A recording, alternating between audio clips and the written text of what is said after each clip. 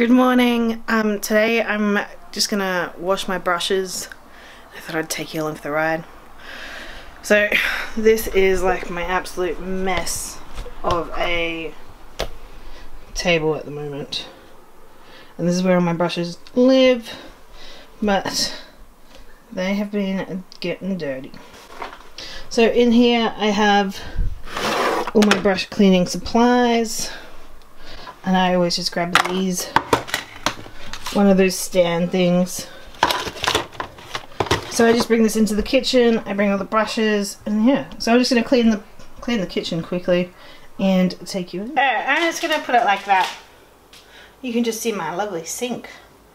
So I have set up all my other area of stuff. I've got like my little stand. I've got a whole collection of brush guards that I use depending on stuff. And I picked up this from Daiso the other day. So this is where I'm going to start. And I thought this had something to do with it, but the idea is that you put it like that when you finish, and that you just use this to wash. So I essentially just put some water in. I am using Schwarzkopf shampoo. I did used to use the Daiso Brush Conditioner stuff, but I realized I didn't like it. And then I've also got this lovely little cleaning mat that I do use. But I thought this would be a cool one. So I've got shampoo in there. And then just rinse like that.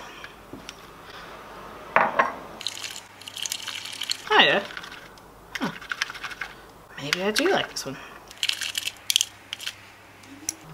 Oh.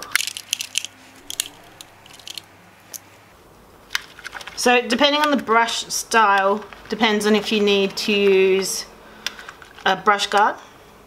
You can sort of see on this one that it's a little bit fluffy. So this one sort of needs a brush guard. And that just means that it will dry flat, but compared to this one doesn't need it. Alright. This is actually really good. Alright, this is way more effective than my matte system. But let's get into some harder products. So I just had concealer on it.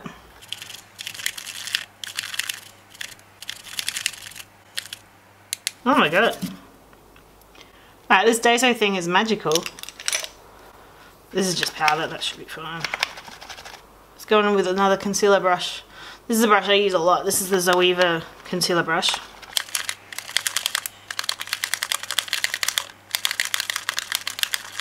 Oops.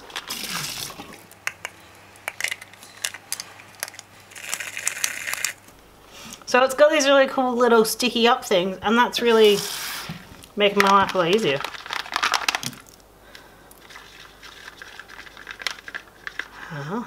Wow! Oh my god! I think I want to like super glue it into the bottom though. Let's add a little bit more. And because I'm lazy, I'm going to go in with like a multitude of a couple brushes.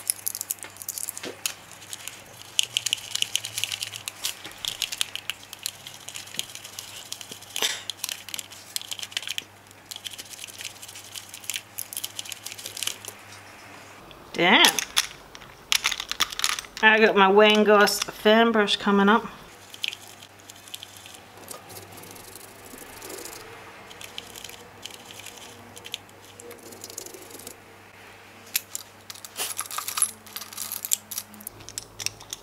These ones have all been used to cut the crease at some point.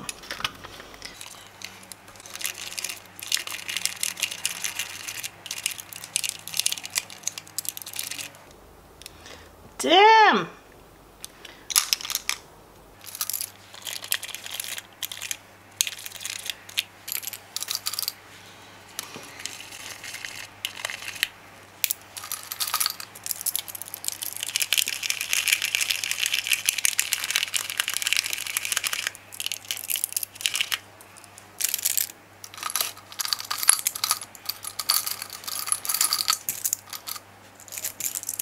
So I'm just getting a pile, they're all different sizes, so dropping them in upside down and letting that decide. And just spoon it.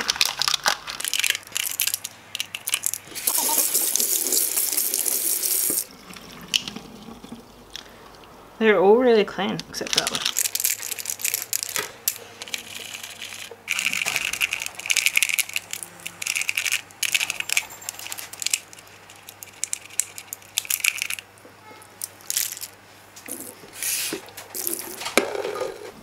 I'm just going to show you what that noise is.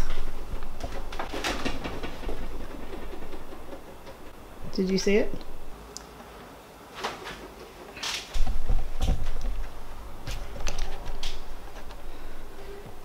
That noise was Marceline jumping on her stand.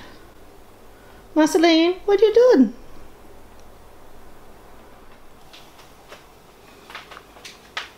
Alright, so we're moving into some of my bigger brushes.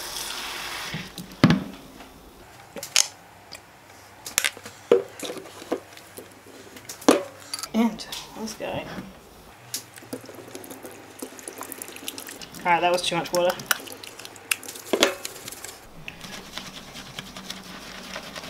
I pretty much just like to rinse this off. Usually I would do like a bit different, but this Daiso thing has changed the game up.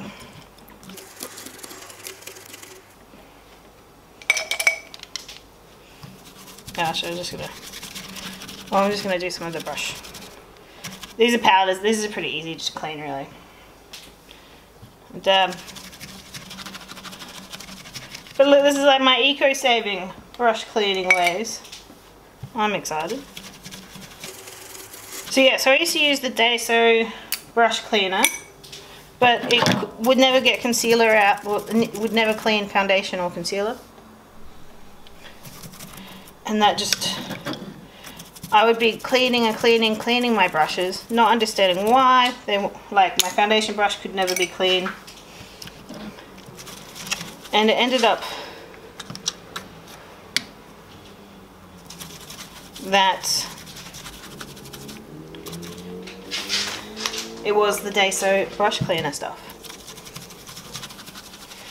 Because when I switched to shampoo, it has just been a dream cleaning my brushes.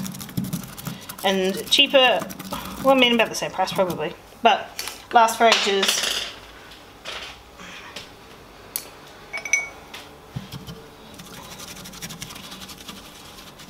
And my brushes all smell really nice now. So I'm going to finish this out with my Troublemaker. This is my foundation brush. This is the MAC 170, and it is one of my favourite brushes.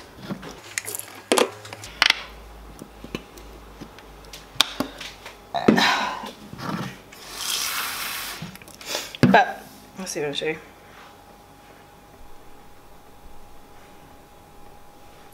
What happens with the foundation brushes is that they get these layers of foundation on the inside. It's super gross. But it's really hard to get up in there and do it. So let's see how Daiso go.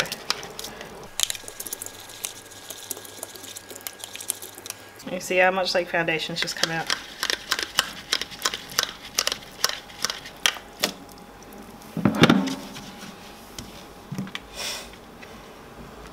So I don't know if the Sigma matte seals better than this.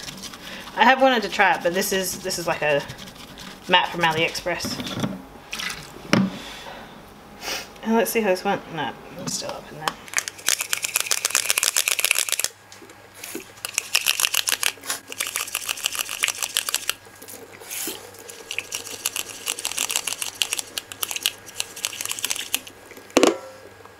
It did an okay job. It's still not amazing. Does anyone have like a trick in getting the layers of foundation out? Because it seems fine to get them from the top bit, but it layers in there.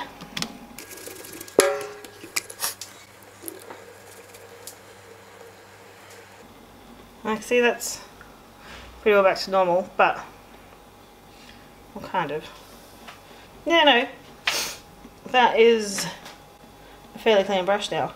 but it just, the internal layers get so full. Whew. Anyway, so what I tend to do now is just rinse all the soap off everything.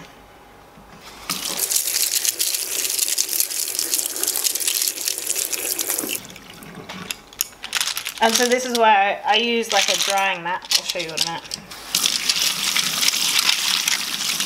As my makeup brush holder.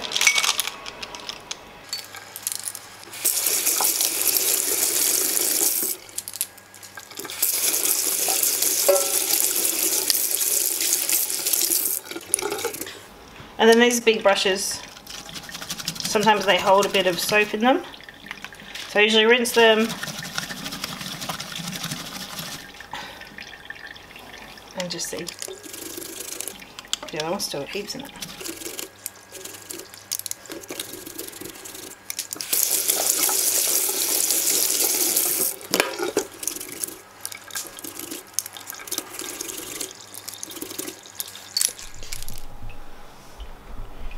Alright, and then you can see I got my little brush stand, and this is where all the brushes are.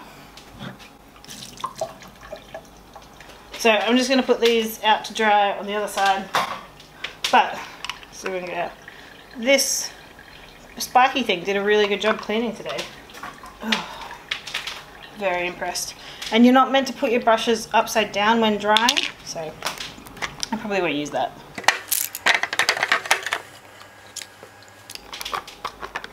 And then pretty much I just, well, I dab them a bit and stick them in the stand.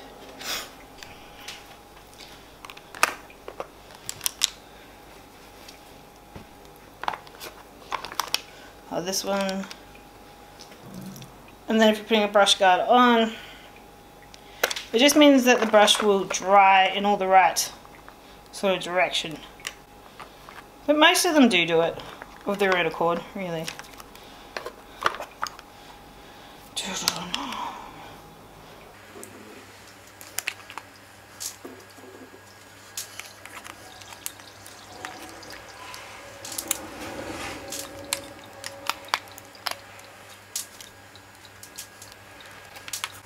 So I have tried a few different things for that foundation brush. I've tried covering it in waterproof makeup remover. I've tried soaking it in shampoo. I've tried, I don't know, maybe I haven't tried nappy sand. Maybe I should try that. But have you got any tips? What do you use? And because it's the Fenty foundation, I'm pretty sure, just to lame someone. But it's those high coverage, or like the Lancome concealer.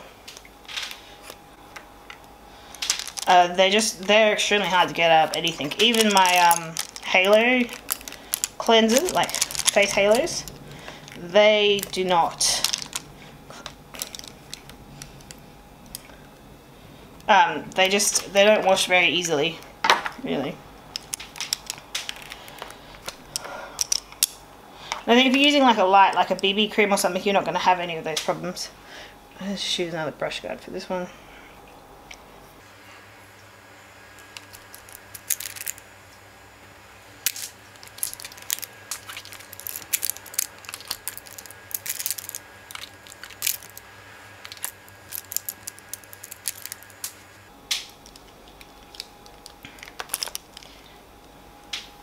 Alright, so I've filled that fella up now. I don't think any of the other ones really need brush guards now. Probably could put one on that one, but oh well. I've not done it before. I've not put one on it before and it's dried fine. And then this is like a dish drying mat. So I tend to just lay them out on this. The ones that don't fit on here. And let them dry like that. And then I'll probably relocate them into my room just so that they're not in the way for cooking dinner and stuff like that later.